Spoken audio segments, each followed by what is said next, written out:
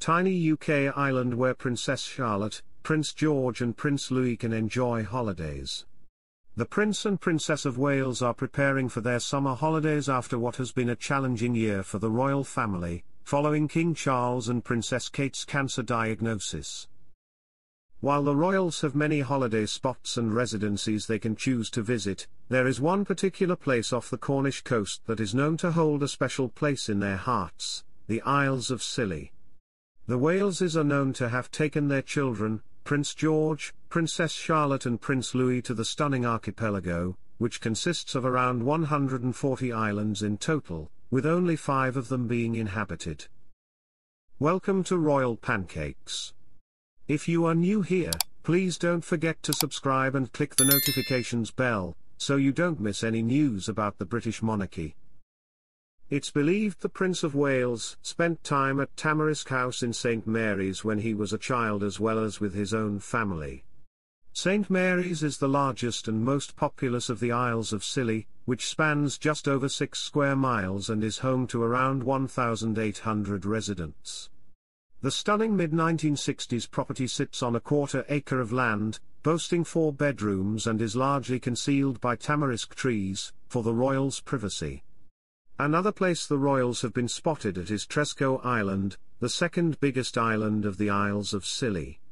Back in 2020, a holidaymaker who spotted the Waleses told The Sun, "We hardly noticed at first as they seemed a normal family on holiday intent on keeping themselves to themselves." The place where they were staying was quite modest and certainly not hugely luxurious. Another source said, the Cambridges and Royal Protection Officers took a flight by helicopter to Tresco. Prince George, who recently celebrated his 11th birthday, has successfully completed Year 6 at Lambrook. Unlike most children his age who would be preparing to start secondary school in September, the future king's journey is somewhat unique. George and his younger siblings, Princess Charlotte and Prince Louis, have been attending Lambrook School in Berkshire since September 2022. The school is conveniently located a short distance from their Windsor residence, Adelaide Cottage, and is set within 52 acres of the Berkshire countryside. The school boasts impressive facilities such as a golf course, swimming pool, theatre, sports centre, and various art studios. A diverse range of activities are on offer including tap dancing, bagpipe playing, and swimming. Lambrook distinguishes itself from other schools in several ways. For example, students are required to attend school 6 days a week, including Saturdays.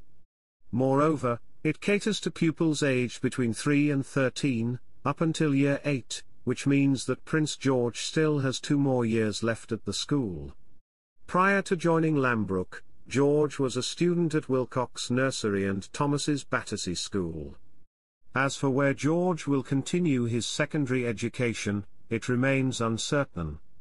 However, one strong possibility is Oundle School in Northamptonshire, known as one of Britain's leading co-educational boarding and day schools. If George does choose to attend, it would mark the first time a male heir has attended a co-educational school. There's a potential royal shake-up afoot as young Prince George may not tread the educational path laid before him by his father, Prince William, and grandfather, King Charles. Both these distinguished men attended the prestigious Eton College in Berkshire alongside Uncle Harry. It was once whispered that Duchess Kate would insist on Marlborough College, her own alumni institute, for her eldest son. Princess Diana's daughter-in-law, plus her siblings Pippa and James Middleton, and Princess Eugenie all boast Marlborough credentials.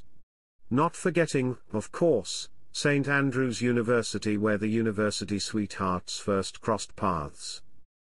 Yet the tide seems to be turning against Marlborough, thanks to its image growing ever more flamboyant, pulling in the global jet-set elite unlike during Kate's tenure.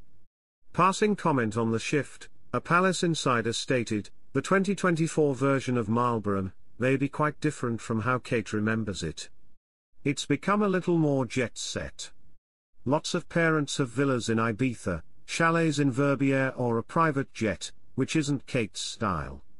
She prefers understated wealth." Intriguingly, Oundle School is starting to look like a front-runner. The fact that Charlotte and Louis could also be pupils is an appealing prospect for the Wales family security detail.